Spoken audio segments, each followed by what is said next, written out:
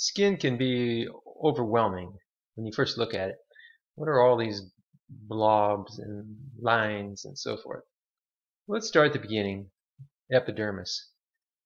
It is created, this surface skin, at the base cell, stratum basale. And those cells are going to gradually move upwards and specialize into the spinosum. And they're still very much alive. Okay. Their mission, just so you understand their mission, is to keep pushing upwards and to become surrounded by keratin and dye. And they create this desert on top so that nothing lives on our skin. I mean, once in a while you get a fungus that can penetrate down, but for the most part, we're waterproof and fully protected.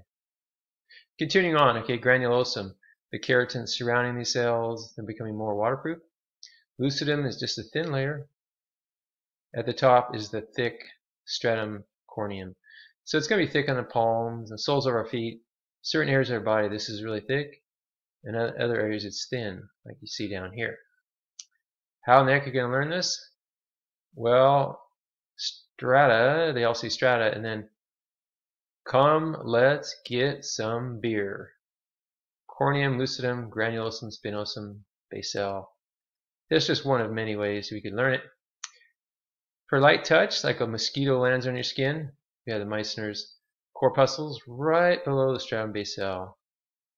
Down deep for pressure and vibration, Pacinian corpuscles. All right, so it takes a little pressure to stimulate these, whereas the Meissner is just, man, the lightest touch, like a little tick crawling on your leg, we can feel it.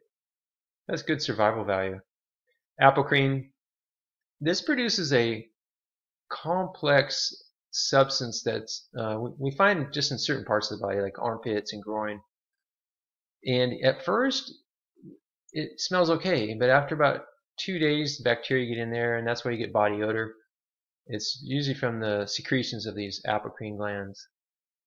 So you got about 2 days to take a shower before you start smelling pretty bad. All right, it's supposed to be a sex attractant though, at first, so it does have some value. Okay, cuticle. I'm looking at the hair now. The outer, basically skin of the hair is the cuticle. Medulla means it's the center, and cortex is where the color is, and that's sort of in between the two of them.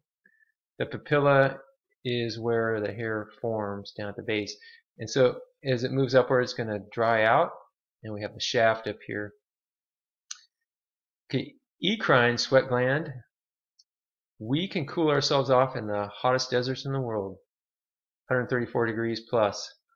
As long as we have water, we can survive, because we can sweat profusely. So we're built for hot environments, even though maybe we don't like them sometimes. Rector pili, that's going to pull and create a big cushion of warm air. Sebaceous gland produces sebum that's going to leak up through the neck and keep our skin preserved for the future.